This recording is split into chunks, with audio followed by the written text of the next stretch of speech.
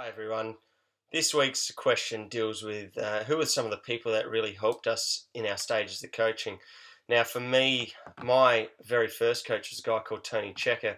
Actually ended up being my very first mentor for coaching. He remained a good mentor for me throughout all my athletic career, but basically when I went into coaching, he was one person whose approach I actually really admired and appreciated. So we stayed engaged in a mentor sort of role for quite some time, and still to this day chat quite regularly. One of the things that he helped me with most was the questioning that he had towards what I was doing. So I really appreciate this because in many roles, people want to tell you what they think you should do or how you should do something, or use their experience to say, well, you should do what I did here and the rest of it. Whereas with Tony, it was quite different. Tony would basically we'd be talking about what I was going to do, what I hoped to do, and then he would start saying, okay, well, have you thought about it this way or that way? And basically have me questioning what I was doing, which sounds like a bit of an odd way of approaching things, but for me, really gave me validity as to what I'm doing. He would cause me to question my own practices, and in turn, I mean, if I answered it with confidence, then I had good faith in what I was doing in my approach. If I struggled to justify or offer valid reasoning, then that would be something I'd have to address and go back to look at and see if we could improve on that approach. And Tony was certainly a great role model for me in all of this. He's also a school teacher, and his methodical approach to everything was super organised, had a real planning sort of aspect to the way he approached things, and that really influenced the way I do things. And likewise, many of the teachers that I worked with as a school teacher had that same influence on me. We planned curriculum, we had outcomes we needed to meet, and we planned appropriately towards those. In coaching, I feel the same thing is relevant. Some of my other mentors, first of all, was a guy called Richard Huggins. Richard still is a fantastic coach, but probably slowed down with his coaching these days. But someone who was just a great guy. I respected him immensely. He was fantastic with sharing his knowledge and resources. But ultimately, what really sparked my interest in a guy like Richard, and why I wanted him involved in my coaching career, was because he was someone who seemed to have a really good understanding of people, really good relationships with coaches, athletes, and the likes. And from him, I've got a lot of strength in my approach to how I do some of those things. It's without doubt that the relationships that we form with our athletes is integral to going forward, and Richard was someone who showed me definitely the light of how to go about this. I've had some great role models in past coaches. Another one I'll point out is a guy called Sean Crichton. Sean was an amazing runner in his own right, and took on coaching me in my final years of athletics.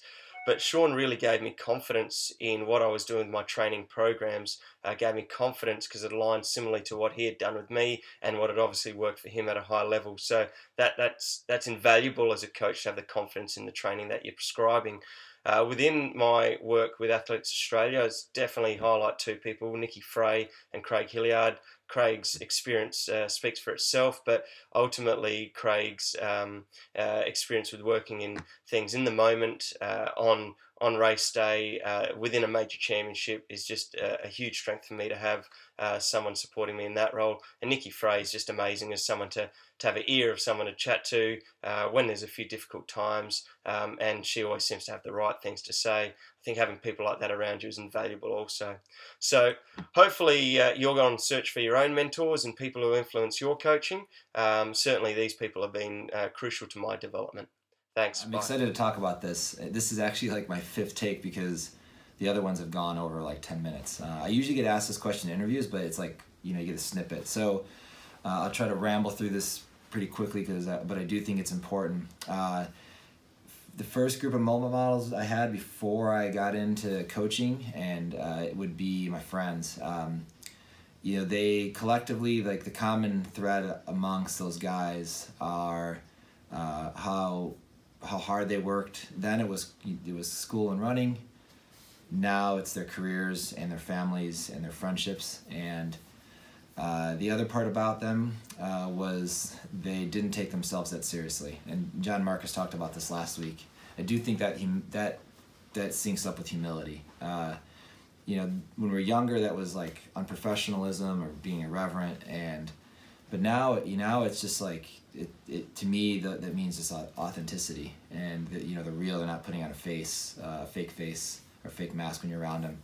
As I moved on a little bit, when I first got my job, when I first started coaching was grad school. I got really fortunate where Del Hessel, who's now retired at Colorado State, he was at the last 2 years of his career, and he's like, hey, you're motivated, you want to do this, you get all the non-scholarship athletes in middle distance. And so that at 23, like, that's a pretty huge deal. I was stoked to do it. But Dr. Hickey was one of my advisors there, and the thing about him that stuck with me was just how he earned our respect. And when you have a position of power, it's really easy to abuse that.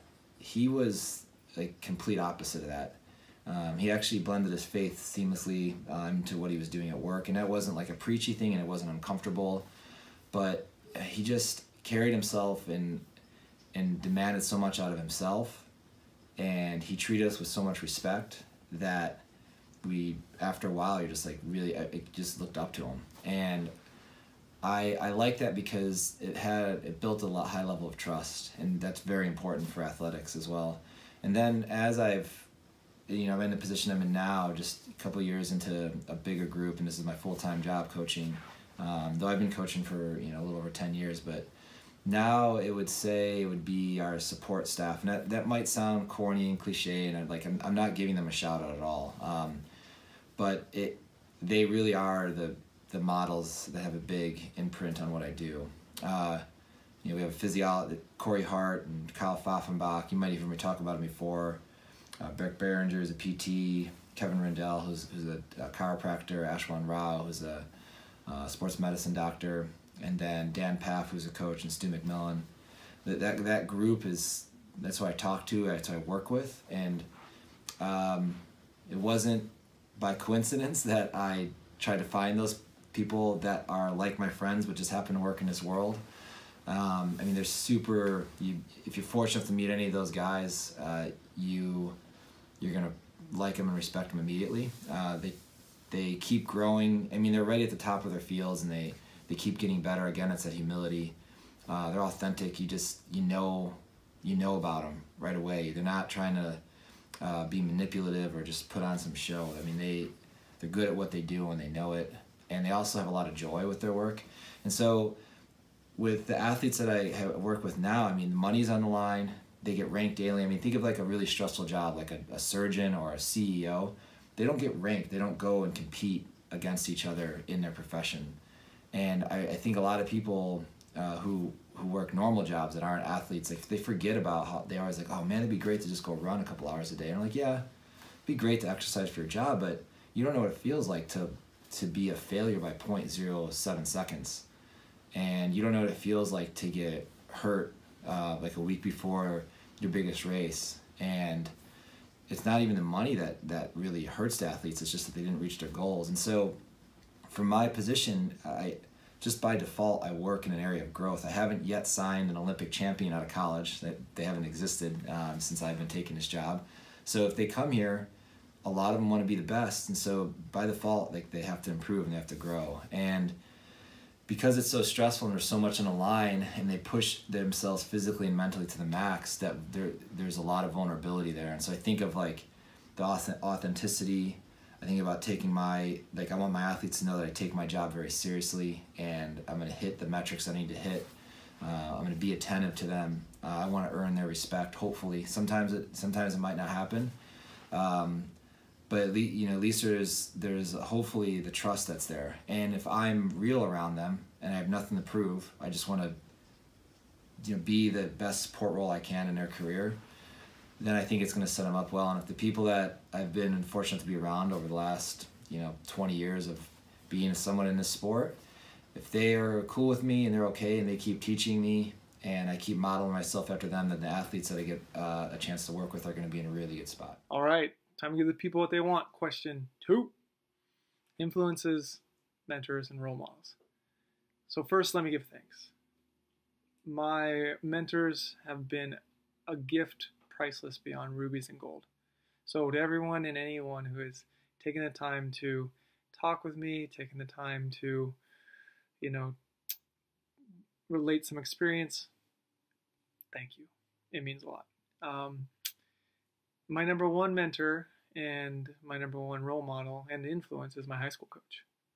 Quick aside, high school coaches, you have the most important role and privilege of any coach out there. You get to capture the hearts and minds of that young distance runner and show them, hey, you could be really good at something like this. And you get to nurture and you get to create that culture and that self-identity. And oh my gosh, I miss coaching high school for that reason so much. Because at no other time is such a young man or woman as open to the teachings as you're offering and open to exploring the possibility of what they could do through the vehicle of distance running and competing. Gosh, it's a gift. I miss it. But back on track, Coach Kendig, Dan Kendig at Franklin High School, he had the life-changing impact. Meeting him changed the course and trajectory of my life forever. So I'm forever humbled and thanks to having intersected with him when I did in the late 1990s at Franklin High School.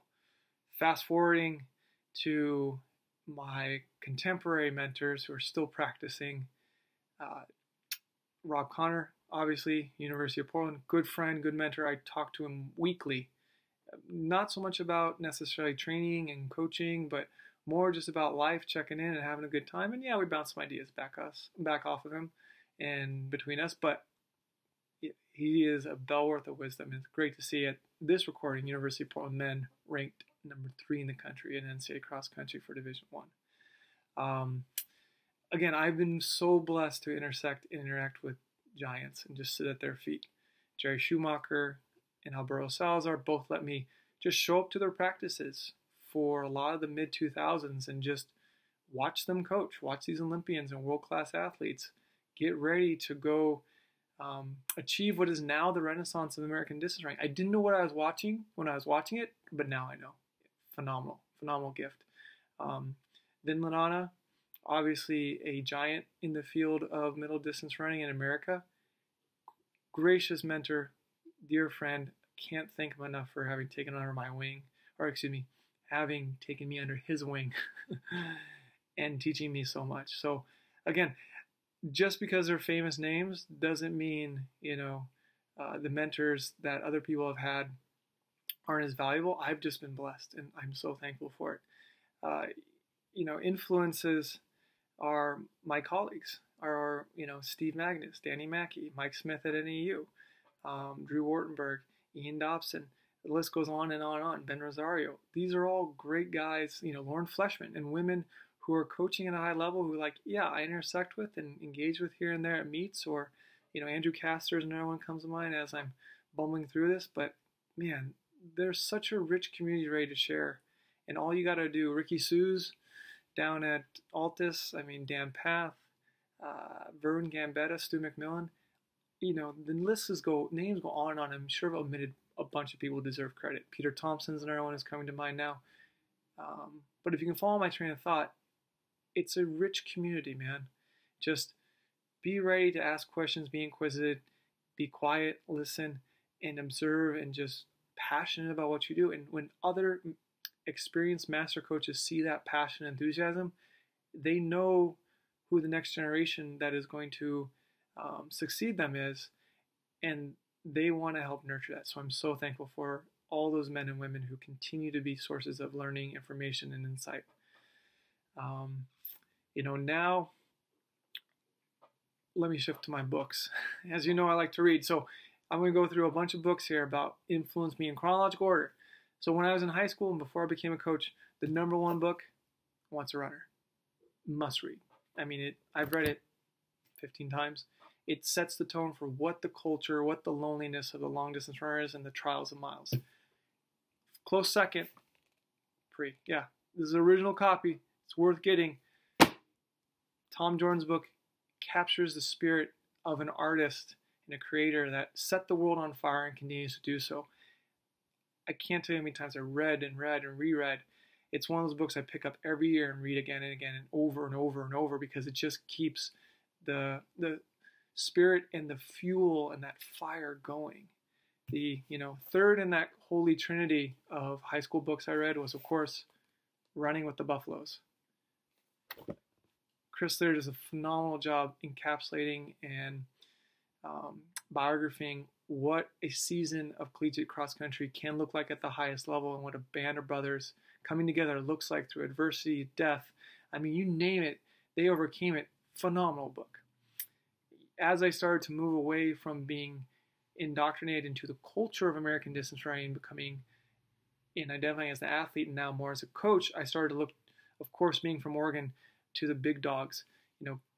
Kenny Moore and Bob Williams, who are University of Oregon athletes, obviously were able to give me a hint into the mind and of Bowerman. And I mean, this book here, Bowerman, The Men of Oregon, phenomenal. Must read. It, again, shows a pioneer who's making a map from nowhere and something to aspire to. Bill Bowerman sets the tone for what a college coach could be and what it should be. Not necessarily what it is right now, but what it could and should be. And that spirit is alive and well. Another phenomenal, very hard to find book is this old Coaching and Care of Athletes by F.A.M. Webster. British chap.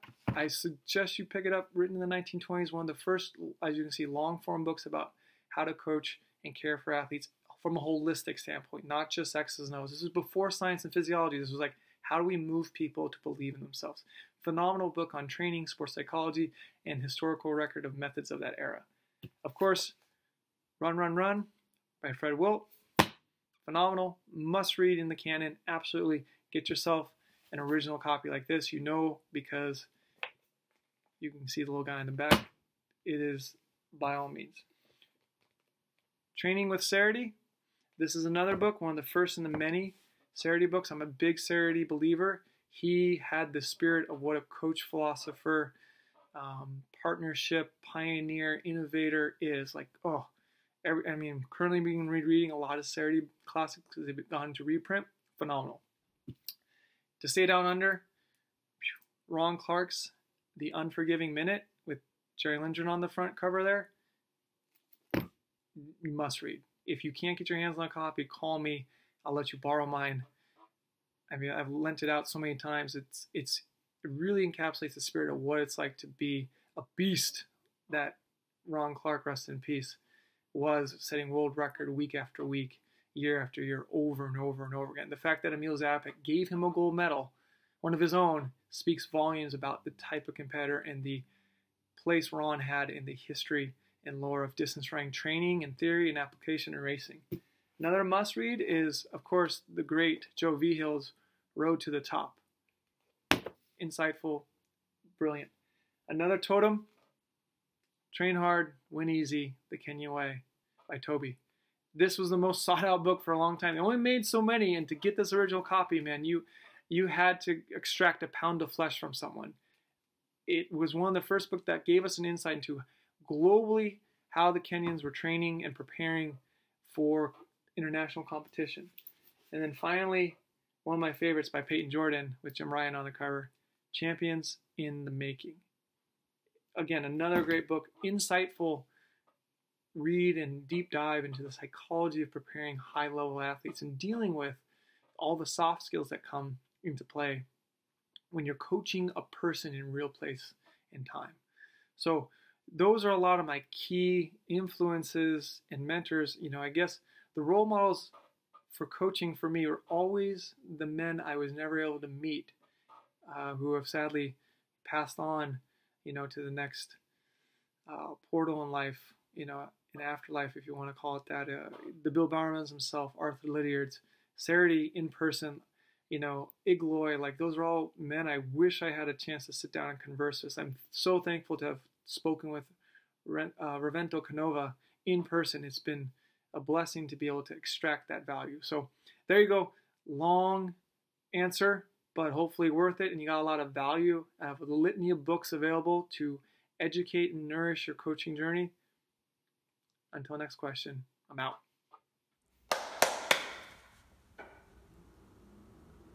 All right.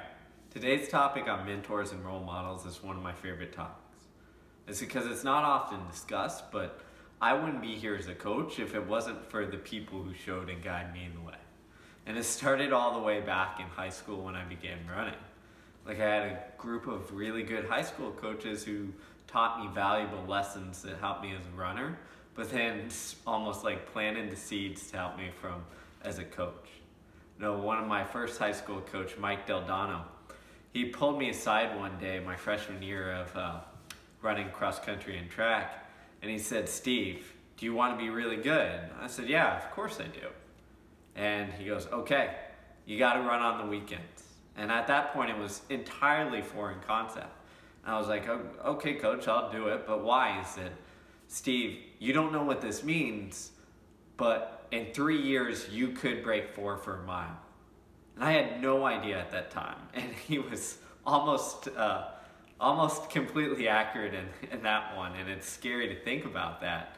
But what it was doing was planting the motivation seed and planting the seed of, hey, this isn't just a sport you do. This is an activity. This is a devotion. This is like a life. And by planting that seed, he got me researching on running and understanding like the history of runners. And he'd come in and he'd tell me about Prefontaine or Frank Shorter. And then other times, I remember we sat down for an hour in class, or our fitness PE class, and we watched the Olympic 1500 finals from when they were first filmed until the, I think the 96 Olympics at that time. And every one, we watched them all. And it was things like that that got me hooked on the sport. And he taught me very valuably that like it wasn't just the training that we were doing, but you really had to get someone hooked up. And then my sophomore year in high school, a new coach took over, Gerald Stewart. And Coach Stewart taught me more about life and running than possibly anybody. And it was amazing at that time because it worked out almost perfectly in the sense that he came in as a very knowledgeable sprint coach and jumps coach. He'd coached national champions and, guys who ran 10.2 for the 100 fully automatic in high school, and phenomenal triple jumpers over 50 feet in high school, and all these things. But he never coached cross country. And I remember my sophomore year, he came in and he said, "Steve, I've never done this, but I'm going to go all in on it." And he went to every clinic, he went to every good coach in Texas, essentially, and picked their brains and figured out what they were doing. And when things didn't go right, when I didn't run up to expectations, when I didn't succeed or PR as much as I thought I should, he said he would sit me down and say, "Don't worry, I'm going to fix this. I'm going to learn more. I know you're putting in the effort." And as a sophomore in high school, I remember being struck by that. Because here I am, I ran poorly, right? I did bad at the state cross-country meet or the regional cross-country meet. And here's this man who's much older, much wiser, and he comes up to me and he doesn't blame me. He just says, "You put in the effort. I'm going to do my part to make sure everything is good." And that lesson as a coach is something that I reflect on all the time now.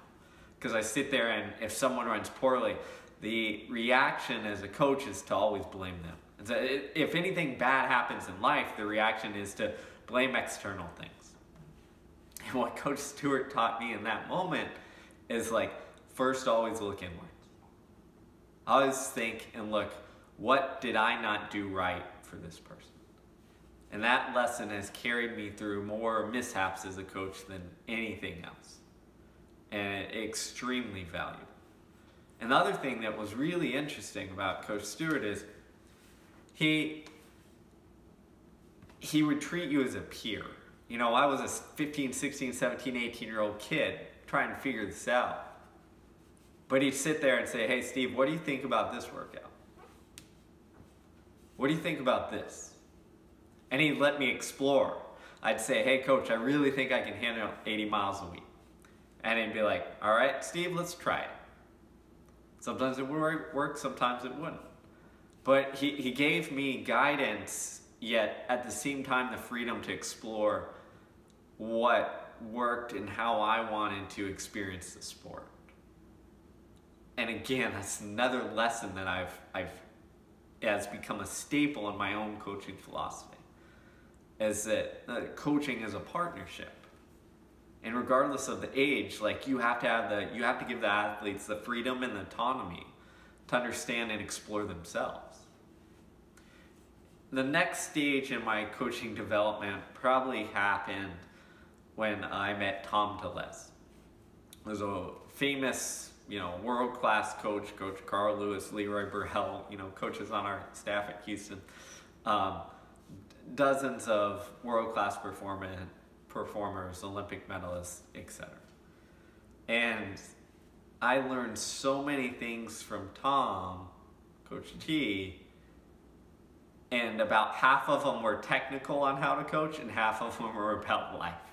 And I think that's like the overarching method or message for this coaching mentorship thing, is that it's not just about the X's and O's, it's about they teach you about life. And Coach T went through the mechanics of athletics left and right. He made me try different events on track. He made me learn how to start out of starting blocks and all this different things. And at the time I remember thinking I'm a distance runner, man. Why does this matter? And Coach T knew one off. He said, you're going to be a coach someday. He told my parents that, not me. And then the second thing is he was like, you got to appreciate everything. He's like, I can teach you how to race walk. He's like, I don't coach race walkers, but I can teach you how to, because I spent the time and invested the time to understand it so that I understood everything. And from a coaching standpoint, that was it. It was take the time to understand every aspect of sport, of athletics, because it crosses domains. I'll never forget, he'd sit there when we'd be at practice at a high school or college, and some pro or post-collegiate team sport would be practicing or something like that, and he'd go over and he'd walk over and say, hey, this is how you actually throw a football. You need to do this, this, and this. And he'd tell me stories about how he corrected the NFL teams on, oh no, your linemen, your feet need to do this when you move, not this. And he didn't coach those things, but he knew movement was movement, and he knew enough was enough, right? And it's like having that large breadth of knowledge was the overwhelming coaching thing that Coach Tellez taught me. There was one time when he pulled me aside and he said, Steve, the secret to coaching is reading. I said, okay. He said, you need to read everything you can, and at first some of it won't make sense. But after a while you develop this filter, and then you're gonna read a book or an article, and within the first paragraph you're gonna know this guy knows what he's talking about or this guy doesn't. He said you have to develop that filter. And to do so, you need to read to develop that knowledge BS filter. And then from a coaching standpoint, you need to observe and watch. All events, all meets, everything. Observe and watch so you can refine that coach's eye. And lastly, from a coaching standpoint, I remember him pulling me aside when we would work out together and we'd be working on running mechanics, and he'd always ask me how that one felt. Now here's the guru on running mechanics, and he didn't come in and he didn't say, your right shin angle needs to do this, your right arm needs to do this. He always started with, how did that feel? And it took me a while to learn this, but what he was trying to get across is that running mechanics, yes, he had a model of what was correct in his head. But more important than that was how it felt. He was trying to ingrain a feeling of it, of a smoothness of the stride, of an understanding of how to change gears, because he knew it was the perception and the feeling that mattered and that you would go back to in the race. You wouldn't sit there and be like, oh, my arm is only at 90 degrees, or it's crossing over and it needs to be this way. It was the feeling that he was after, because he knew that was long term. And then, I guess from there, as I grew as an athlete, and started getting into coaching, my mentors actually became more of my peers in a sense. And that I started to explore my own coaching philosophy through conversations with fellow runners who were interested in this. So one of my best friends, Andy Stover, I think part of my coaching development was spent on runs while we were in college together, like sorting through training and talking our way through training. And it's during those, 10-mile runs or 2-hour long runs that we just sort through training ideas and things that we'd read. And like that was our own processing mechanism. And that continued through, post-collegiately when I was running with guys like Mo Joseph. Like Mo and I laugh, but my book, my first one, which is this book right here, was written almost partially through conversations with Mo, because I was going through grad school and I'd explain things to him and then he'd tell me things he thought were interesting and we'd go back and forth until I had these ideas conceptualized. So mentors don't only have to be those older and wiser. They can also be people who help guide you along through things, who are your peers who help you sort ideas through it. And as we've reached, I guess my middle age of coaching now, it's colleagues and friends have filled those gaps. And it's the people who I can call up and ring, like, the people on this whole segment, John, Danny, and Adam, who I say, hey, like I screwed this guy up. What do you do? What do you think I should do? And I think when I look at how mentors and role models have influenced my coaching, it's been more important than any of the standardized education, my undergrad, my master's, etc. Way more important than that, right?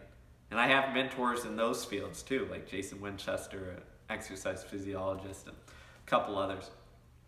And it's been mentors have been more important than any single, formalized education component. So I really stress to young coaches is find people who want to help. So thanks again for listening to episode 2 of Coaching with Craft. If you enjoyed it, hit subscribe so that you don't miss out. And please share with fellow athletes, runners, coaches. It really helps.